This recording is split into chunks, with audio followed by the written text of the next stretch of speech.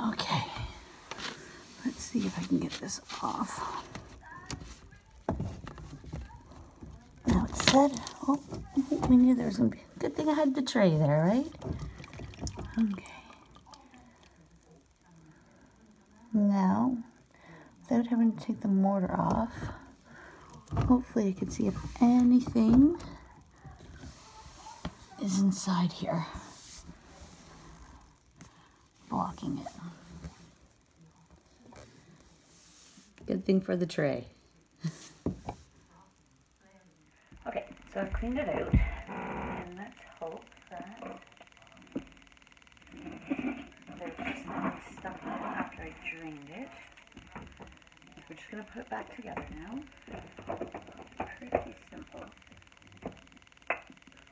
Pull that clips, space back in, and then it clips like that. Perfect. In.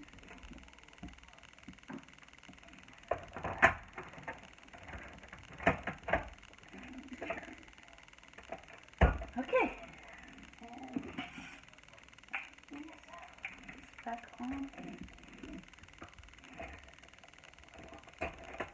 and just till it hooks.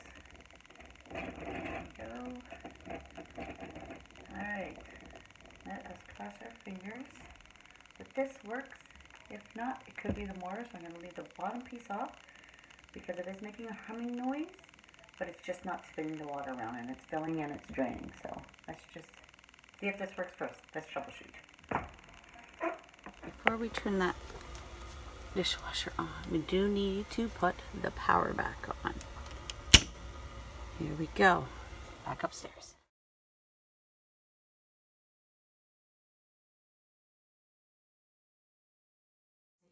So I watched another YouTube video, and it says to reset it, push 1, 2, 3, 1, 2, 3, 1, 2, 3. It's going through the system, and that might be able to reset so that it will start to spin because nothing seems to be clogged in it. So we will see.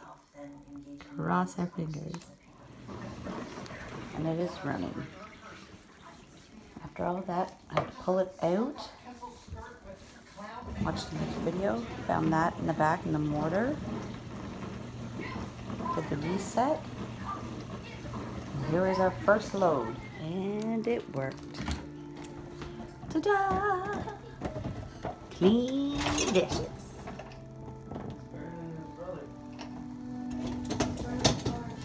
Yay! Mama did it. No more washing dishes.